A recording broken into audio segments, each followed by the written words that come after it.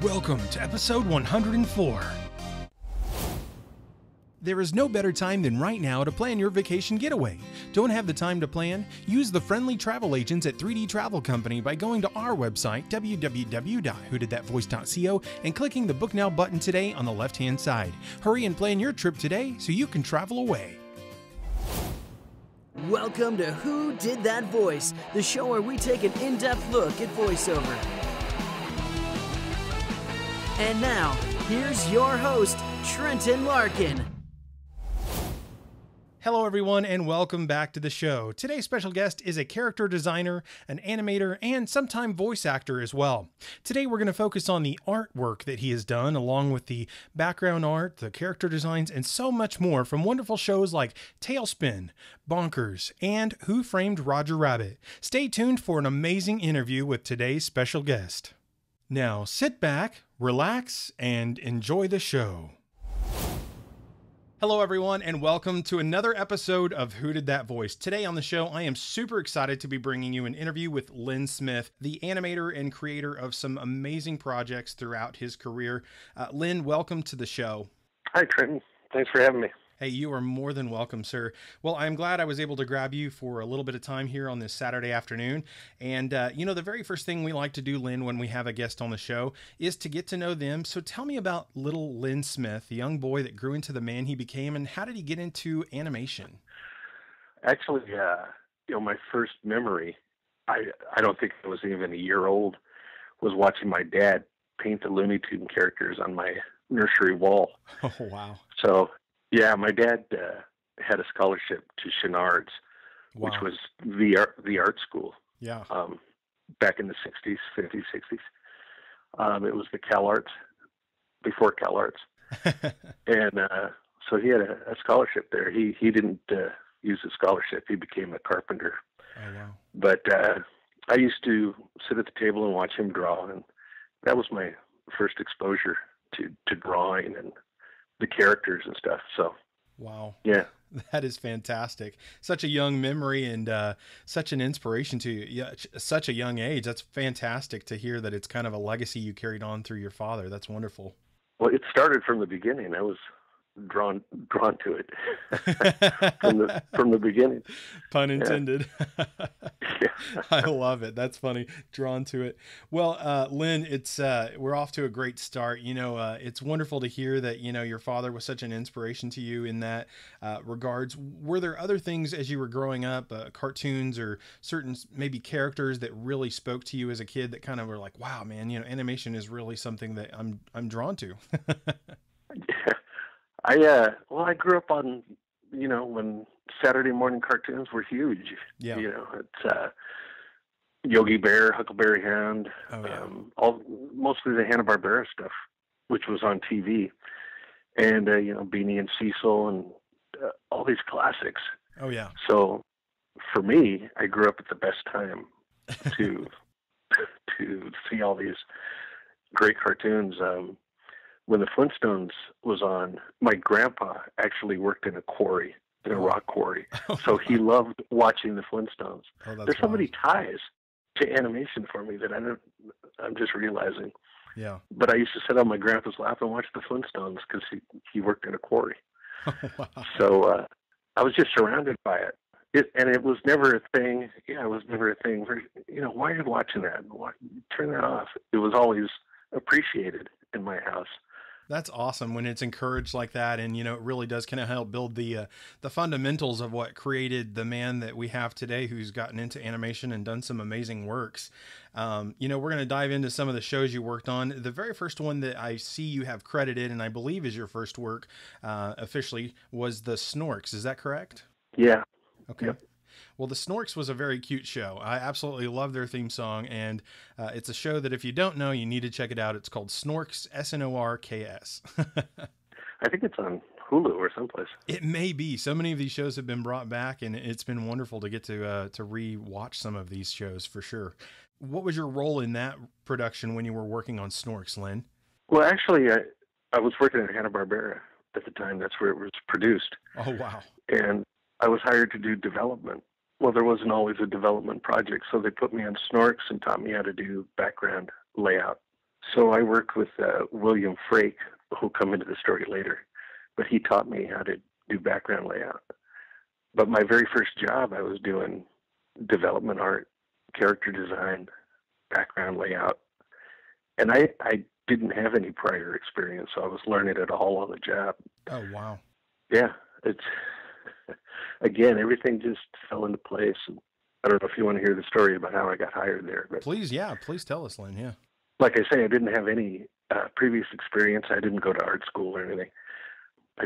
I made a phone call, made an appointment, and they agreed to see me for an interview. That's awesome. But I walked in with all the stuff I had drawn in high school when I wasn't paying attention in school. That's awesome. I got Harry Love, who was a director on the original Tom and Jerry cartoons, the 1940s. At this time, he was maybe in his late 60s. Okay.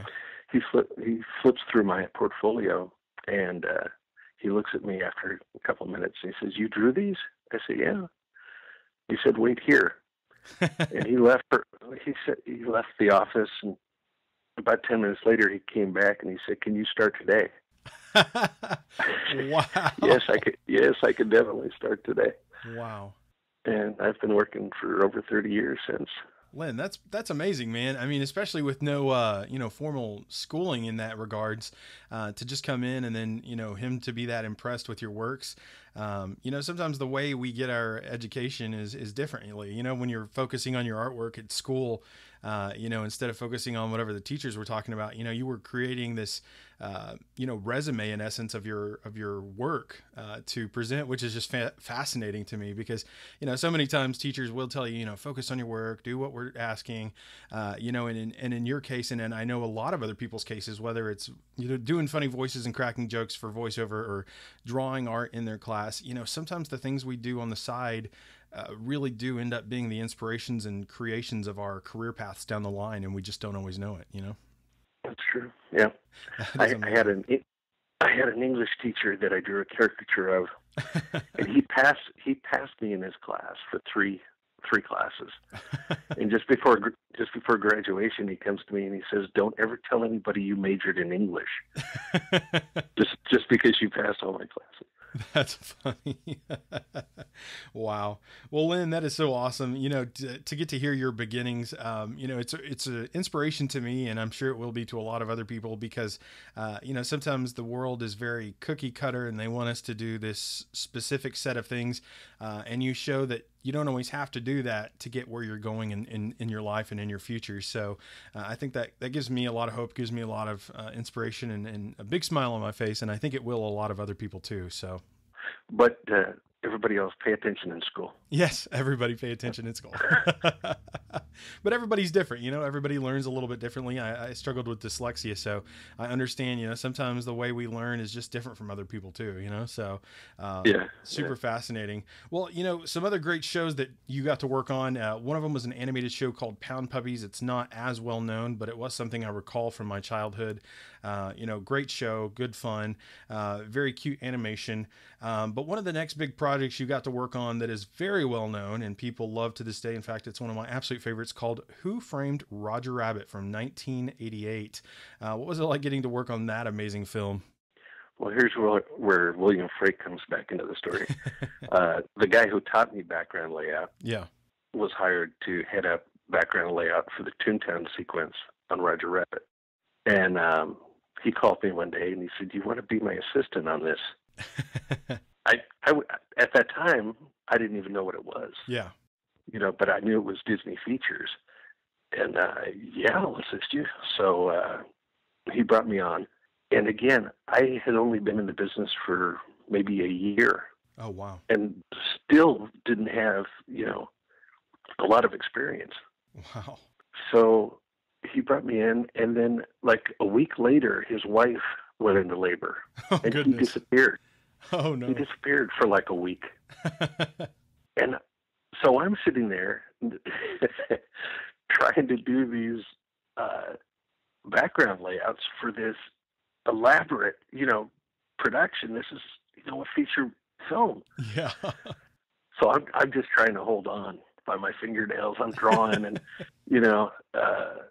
Dale Bear, who was in charge of that production unit, because a lot of the live action and animated sequences were done in London. Okay. With Richard Williams. Oh, wow. So we just did the ToonTown sequence. Dale Bear, who was in charge of that sequence, would be over my shoulder helping me out, Yeah. laying out the angles and things. But all the buildings with faces and all the personality, that was my idea. That Really? It was just going to be pretty standard. Yeah. But I started saying, the building should have personality. This is ToonTown. Everything should be alive. and they liked that. And in fact, the main shot where they have the buildings, there's a bar and there's a police station and everything. Yeah. That was just supposed to be a static shot. But they liked it so much they animated the buildings. That's awesome. So, yeah. Well, that's pretty epic. So that was you, man. You were the inspiration behind my a huge part of my childhood, because I thought everything being animated in ToonTown was extremely brilliant. That was genius, really, because instead of having those static shots where the buildings were just still, having everything come to life was just amazing. I don't think there was anything in that scene that wasn't alive. Yeah. So yeah. Wow, that is awesome. Well, another show you got to work on, absolute favorite of mine is TailSpin, which came out in the 90s, just a couple of years later. So your trend with working with Disney has definitely continued through your career at this point. Getting to work on TailSpin had to be an absolute blast because it was such a fun and wild show. It was. And to be asked to do character designs for that, this is now maybe 2.5 years into my career. Yeah. So I'm still green. Still kind of awestruck, still kind of wow. Yeah. I think most of my life has been like that. That's awesome. Just hanging on. Hanging on by the seat of your seaplane. Yeah. What characters did you primarily work on, or did you kind of have a handle on all of the characters? I designed Kitt. Okay. Don Karnage, Molly, and Molly. Wildcat. Yeah, Wildcat. Yeah.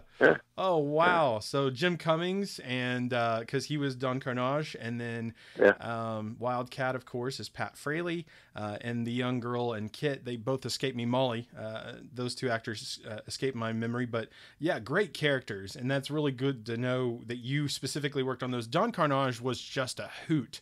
Absolutely loved him, and Wildcat was such a fun guy, and Kitt was just a punky little, fun, sparky little guy. He was just very cool. I loved his little flyer disc that he would fly on behind the seaplane and everything with Baloo. Right.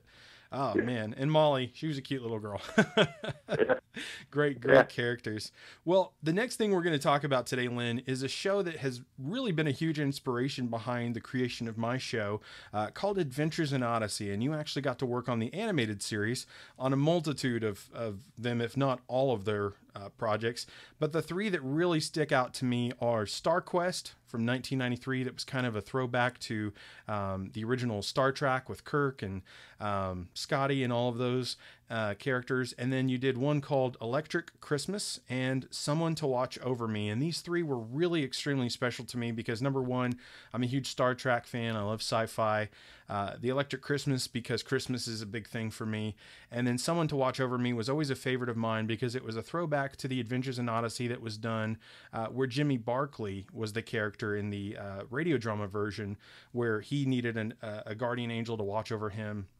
I believe it was Jimmy Barkley, but it was a character in Odyssey on the radio drama that they then translated into an animated feature. So it just has a lot of a special place in my heart, where the young boy is injured.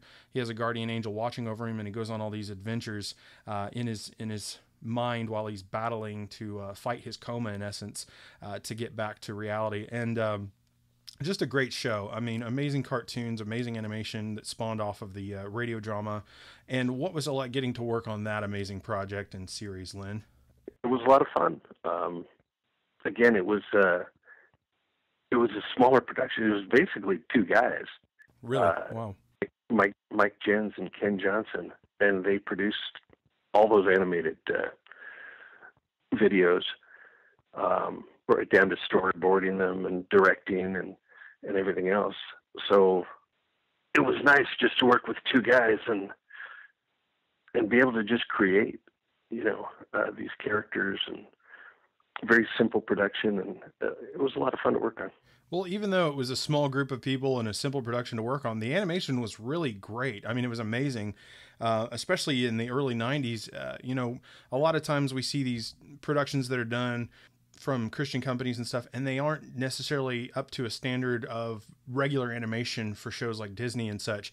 But I mean, I would say that the animation and the characters that we saw in Adventures in Odyssey were Disney quality and beyond, because it's just an amazing show, the way it was created and done and voiced. So I'm glad you were a part of that amazing series. Yeah, me too. I'm proud of it. You should be. It's an amazing show, a set of films, I mean, it was anywhere from, I think, 10 to 12, maybe 13 that had been produced. And, I wished it had continued on. It was a great show, great series. And the radio drama just hit 30 years in 2017. So it's amazing to see how much exposure this show has had on the world, on the community of people out there today, because there aren't a lot of radio dramas anymore. And I think that was a huge inspiration behind what I do today, so. Great. Well, I'm so glad you got to work on Adventures in Odyssey, Len. It's definitely a show that inspired me and is a huge reason why I do what I do today. A couple other shows I wanted to talk with you about. Again, we're going back to some Disney productions you got to work on. Amazing shows like the Little Mermaid animated TV show from 92 to 93 is when that aired. Bonkers, which was a fun show. A lot of people don't know about as much, but it's one I highly recommend. Jim Cummings was the main character, Bonkers. And you've worked on the movie and TV show called Winnie the Pooh and Christmas 2 back in 91, and the New Adventures of Winnie the Pooh from 88 to 1990. And all of those shows were really special to me in one way or another. My sister was a huge Little Mermaid fan, so I watched it a lot because she watched it. Bonkers was just extremely funny, quirky, and had a lot of that ToonTown feel that we got in Who Framed Roger Rabbit. And was some of the characterizations in that kind of reminiscent, would you say, of Who Framed Roger Rabbit? Well, they wanted to explore that idea of the real cartoon characters living in the cartoon characters living in a real world, except that it was all animated, so which confused me from the start. I could see that because it does kind of feel like they tried to have cartoons in a real world, but the other characters were animated. They weren't live action characters, which I think if they had done Bonkers, or if they ever reboot it, they should do it where all the main characters that were supposed to be humans or real people, and then have the other characters all be animated. I think that would be a cool, fun rendition to make Bonkers in the future if they ever do that. Well, I think now they could use actual live action. The technology is different then. It was way too expensive to do as a weekly series. Yeah. Back then, but that was the premise of the show. That's awesome. They tried to pitch that maybe 5 times to Jeffrey Katzenberg, and they brought me on it, and I did a more crazy 1930s take, and I created Bonkers. Oh, no way. The pitch that I worked on is the one that sold to Katzenberg. Wow. So, yeah. That's awesome. Well, Bonkers is one of my absolute favorites. He's so zany and crazy and funny. And it's a cartoon I recommend to people out there who don't know it, whether you're just wasn't your generation or it's just one you never caught. Please check out Bonkers. It's super funny. And Len, it's awesome to know that you were the one that actually helped get that show off the ground and got it inspired other people to say, hey, yeah, let's do this, because it's a fun show. And, as far as Winnie the Pooh goes, I mean, who doesn't love Pooh Bear? Getting to work on that show, what were the characters that you really got to work on that? And what was it like working on the Christmas production and the actual series itself? Well, for Pooh, actually, that was the first production I worked on at Disney TV Animation. Awesome. And all the characters were already established, Yeah. obviously, from the 60s features and stuff. So my job on that was basically design costume changes and that kind of thing. Anytime, Monster Frank and Pooh, were they're all in kind of gothic garb, and that was my job. So that had to be fun to take something that was already a beloved thing and get to recostume them and repurpose some of that to bring people's childhoods to fruition. Because I know growing up with those as a kid, I think the New Adventures of Winnie the Pooh, aside from the originals, was like probably my absolute favorite because it was when I was a kid growing up. But Pooh Bear has always been super special to me, but the theme song from that series, from the New Adventures of Winnie the Pooh, is amazing.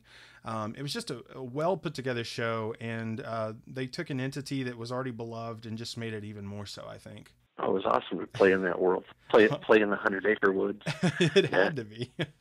Yeah. And working with that group of people at Disney, they just do such wonderful works. They really inspire people in so many ways. It's amazing. Len, do you have a way that people can reach out to you, a website or social media? How could people reach out to you, whether they have questions about the animations you've worked on, or maybe even want to partner with you on a project in the future? You can reach me through my Facebook page, actually. That's pretty much the best way to find me. My art is up there. Yeah. Awesome. Well, Len, and people would just find you with Len Smith, just Len and then Smith, right? Yes. Awesome. Okay. And Len, what kind of advice would you have to somebody? Maybe they're looking at getting into this world of animation. Maybe they've always been the kind of person that loves to draw in class and not pay attention, or maybe they just love it, so much that they do it all the time. What is some advice for those young people that might be looking at getting into this world of animation and kind of breaking into it? Try to be as lucky as I was. And sometimes it is all about the right time, right place. And, you can have the skill, but sometimes it's just having it discovered, so. Well, that's the other thing, is just don't take no for an answer. There's a lot of studios out there and there's a lot of opportunities. So don't quit. Don't quit. I love it. Don't quit. Well, Len, I have one final question for you today, and we will wrap this interview up. The question is, what is the legacy that you want to leave behind? Just have fun. Have as much fun as you can. My life's been a cartoon, so I love it. Don't take things too seriously. I love it. Have fun and just go for it. Just do it. Enjoy the ride. Yeah. Enjoy the ride. I love it, Len. That's so wonderful. Well, Len, thank you so very much for your time. It's been wonderful to dive into some of these amazing projects and to get some inside scope and scoop into them, and to know some of the different characters you've gotten to work on, along with the amazing projects that they accumulate into. So thank you very much for your time today, Len. Thank you, Trenton. I appreciate it. You're very welcome. Well, Len, it has been an absolute honor and pleasure having you on the show today. Would you please give us a closeout as we wrap up our episode? Yeah, this is Len Smith, designer of Kitt Cloudkicker and Bonkers and ToonTown. And I've enjoyed our talk. Thanks for having me on Who Did That Voice? Well, everyone, I sure hope you enjoyed today's episode with Len Smith, the character designer and animator. And if you did, please find me on Facebook, Twitter, or Instagram by searching Who Did That Voice? I would love to hear from you.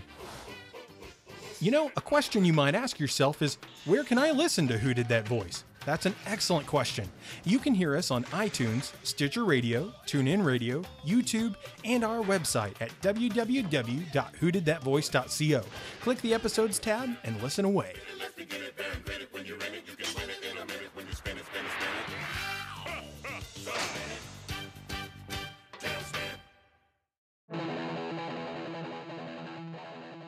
Well, everyone, that's all the time we have for this episode. Join us next time for our special guest, Jerry Plunkett, the voice of Scarab from Mummies Alive. You won't want to miss this episode.